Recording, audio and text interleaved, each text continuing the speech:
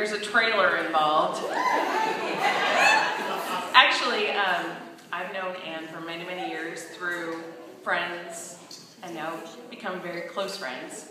And I worked with Alan, and instantly, through his somewhat twisted sense of humor, a little bit demented style of photography, we became best friends. No, good friends.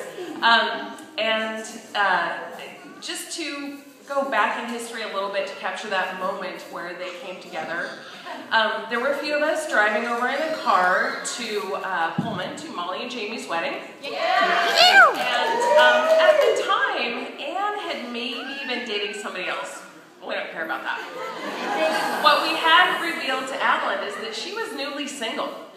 On the drive over, we hit Moses Lake or Othello, I don't know, someplace where you have to slow down where you get a ticket. And Karen from the back seat said, yeah, that really sucks that Rory was such a loser and he and Anne are not together anymore. And Alan, what? Oh, so she's single, you say? Yes, in fact she is. Don't screw it up. He did not. In fact, a bunch of us as friends went over together and these two met.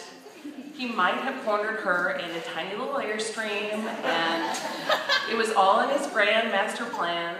But I have stalker, yes. Well, or true love, whatever. It is. I mean, legal technicalities. But I do have to say that the two of these two together epitomize love. They complement each other's similarities, and they balance each other out with their differences, as demonstrated by the earlier toasts. And yes, Alan does love whiskey. He might have married Anne for her dad because he does distill his own whiskey, which I might say is delicious. So I have to say, here's to many, many years of happiness. You are truly an example of beautiful love, as demonstrated by this room of your friends and family and all of those who love you. So congrats, all the best. Cheers!